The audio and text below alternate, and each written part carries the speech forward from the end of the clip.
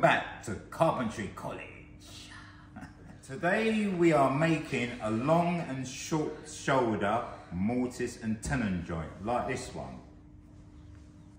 This is a front door, and on the front door we have, where we've got glazing, we'll use a long and short shoulder joint, like so. So the material you're going to require for this long and short shoulder mortise and tenon is a piece of timber 700 millimeters long by 45 millimeters wide and by 28 millimeters thick, and this is planed all round, or the other word for it is PAR. The tools that we're going to use for this job will be a meter ruler, a 600 ruler, pencil, tri-square, mortise gauge, mortise chisel, a Warrington pin hammer, a bevel edge, a 25mm bevel edge chisel, a Japanese dovetail saw or fine saw, a Japanese pull saw that has a rip saw side as well as a finish side, a conventional tenon saw, a mallet, a rebate plane, a hand screwdriver slotted, and a smoothing plane. The aids that you're going to require is a wedge hole block like this, a bench hook, a bench bearers, and a sash clamp.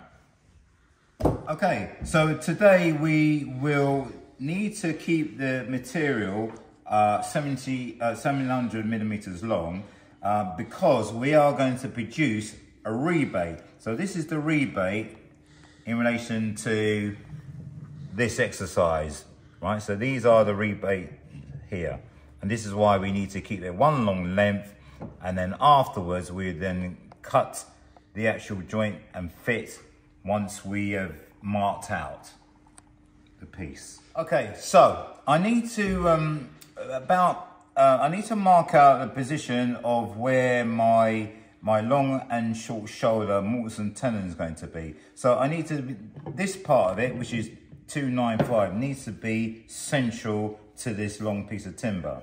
So what I've decided to do, if we measure 195 from one end and 195 at the opposite end, like so, and then I'm going to work in between there, here and this line and where my thumb is. I'm going to come in, so I'm going to measure in 7mm, and then from this point, from that 7mm in, mark in, holding the ruler at 100, then I can mark in this case will be 395 to allow for that 100mm. Why do I do that? Because it's most accurate that you hold it on to the 100, which is here, instead of using the end of the, it makes it more accurate when you hold it at 100, and then you'll have to make sure you add 100mm to the actual size that you want. So in this case, I know it's 295, so if I'm holding it at 100, that means I need to mark at 395. And then once I've done that, I'm going to then mark a face side, face edge mark on there. Same on there, face side, face edge, face side, face edge. And then I'm just going to square these lines over. That's the next task. Okay? This is what we're going to do. Just for the 195. I've got the 195 there. I'll come again, 195 at this end. And then inside of there, I'm going to mark 7mm. And then from there, 7mm, I'm going to mark 395. That gives me this central. So this is going to be central to that.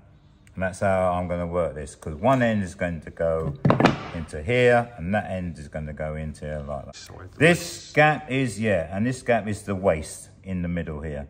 This is the waist there. I'm going to square over the lines that I marked out. So this one, that one, and so on.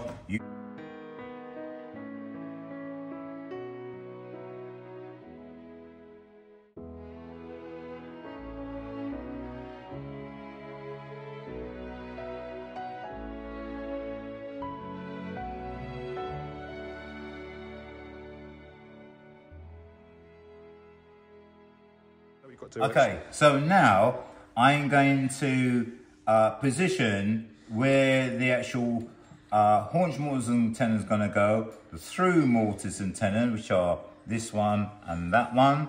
So they have positioned. So by placing my ruler on the end of my 295, I am going to do what we call a running total, just like my other videos.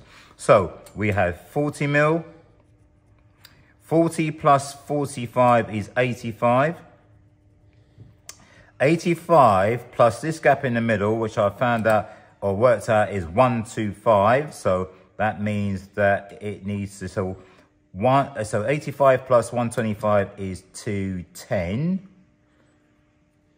I'll mark that there. 210 plus 45 is 255, sorry.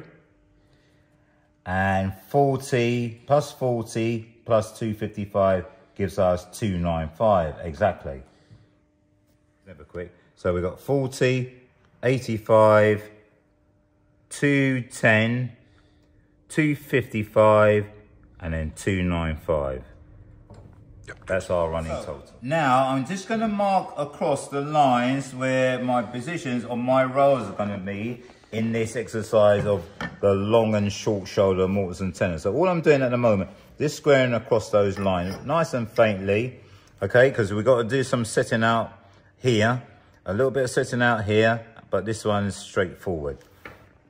Okay, so now I'm going to mark our haunch, which is what this bit is. A haunch is what we need within this job because it requires it. From the drawing, it requires that we have a haunch. A haunch is a small detail that we use within carpentry and joinery. Now, on this brief, it says it's 2/5. 2/5 of 45. Right, so 2/5 of 45 is the depth of the haunch.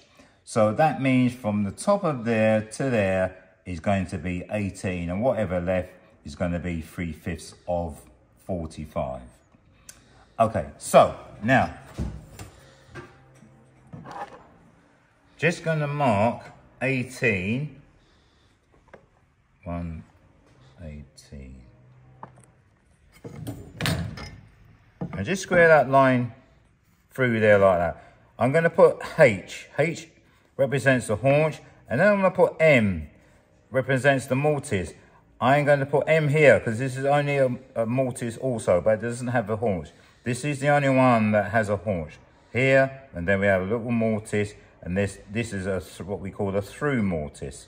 So this joint here is called a mortise and a haunch, a haunch, mortise and tenon joint, but in this case it has what we call a long and short shoulder.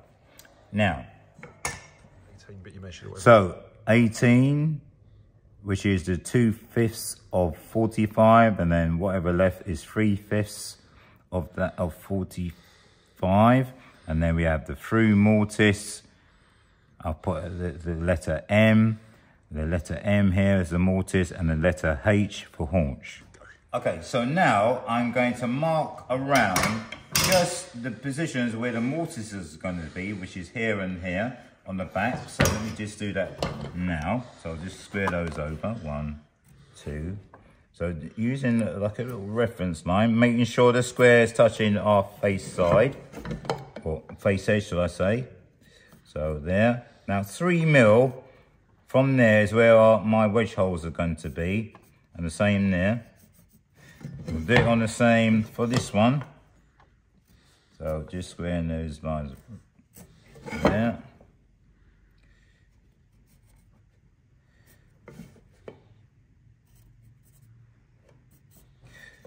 So if you notice, these are just reference lines. I don't have to put a line right away across. It's just a reference line, so I can mark this at the back and then indicate where my wedges are going to be 3mm on both instances. So I could put the symbol here, M, and this is M stands for Mortice. Okay, so these ones are going to be as they are.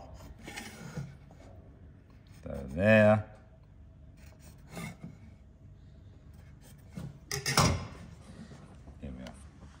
So now I'm going to mark out our long and short shoulder details, tenons, on this end and this end, so both ends, okay? Starting on my right hand side. I'm gonna do this one first. Okay, so here we go. So I want us, what I'm going to do now, I'm just going to leave myself a little surplus there, just so that for cleaning up purposes, right? So this is a surplus of 2mm short of the end of the material. And then I'm going to measure in 45mm, which is the width of the material, 45. Like so. And then I'm going to do this at the other end. So just leaving my little bit surplus for cleaning up purposes, a few mils, and then I'm going to mark in 45mm like that. And just square a line through like that. That's what I'm going to do. Okay, so now what I've just done, I've come in a few mils in, the 2mm in, and then I've measured 45mm for each. Let's square the line through. The same on this end, a few mils for cleaning up purposes at the end, and then measured 45 and then square that across. So our rebate in this instance is a 10 by 10 deep. So this rebate here is 10 this way and 10 going down this way. Yeah, so 10 from there to there and then 10 from there to there. So I'm going to mark this on this line because this is going to be what our long and short shoulder is. So I shall do that now. Okay. Got you 1 second. We've got 10 there. I'm going to measure 10 here.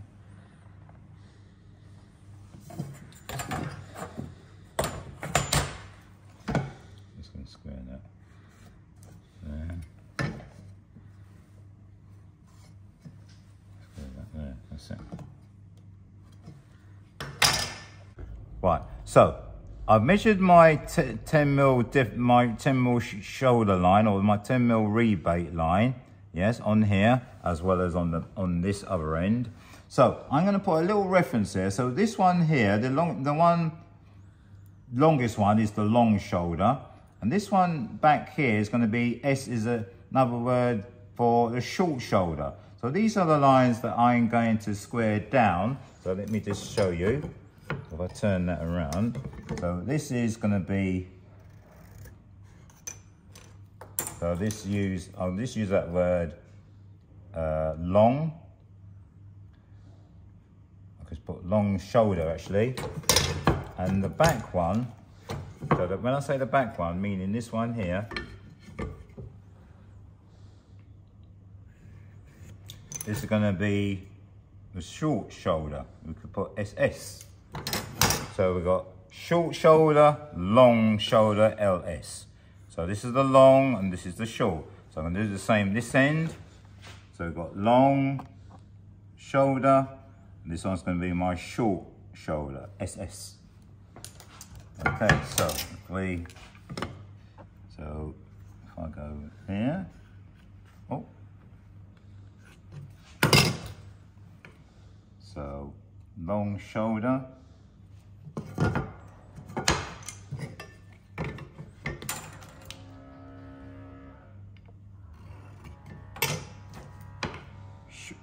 Short shoulder, SS. Like that. So what I need to do now is just continue those lines around on the opposite, on this smaller side of the material also. So this is what I'm going to do next.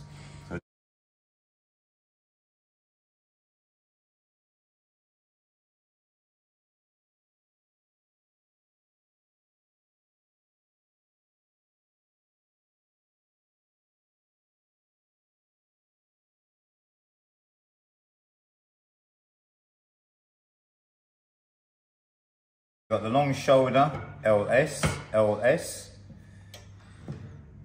and then we've got the short shoulder, SS. And then I'll carry those lines around here, back so like that, as you can see, there, and then it ends up like that. Okay. You want it? Right, what I'm going to do next now is set up our Mortice chisel, which is going to be a 9mm, with our Mortice gauge. So, setting up the Mortice gauge, just remember, the 2 pins must be to the tip, to the edge of the chisel that you're using, like so. I don't know if you can see that. There, okay. Right, so now, before I start gauging from my face side, I just need to measure distance from the face of my material 10mm down. Just put a little mark, because this is where I'm going to position my pin so it follows through on the line of the rebate. So remember, the rebate is this here. So the line of that rebate is where my mortise is going to sit, from the same line as the rebate is where the mortise is going to sit. So that's what I'm doing now. So just do that. So just do that again. So 10mm from the face, and now I'm going to set my gauge in, so it's going to be in line with that mark. So, right, I'm happy with that. So I'm just going to, right, in fact, let me just do a little bit of tweaking.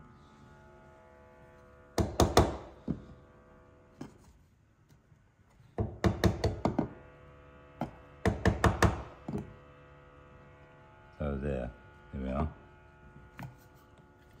So this is going to go through there like that. Making sure the stock is on your face side, and the same here.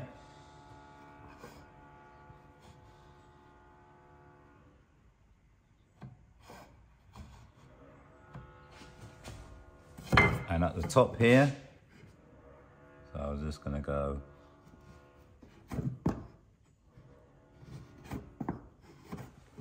and the ends.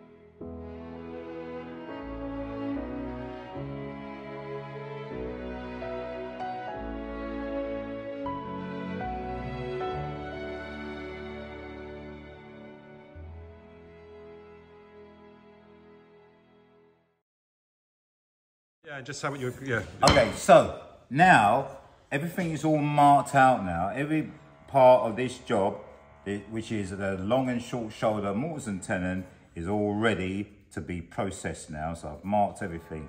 The haunches, the through, the long and short shoulder requirements here and there. I marked it in red in this time, just to highlight it to you more fully on the video, yes?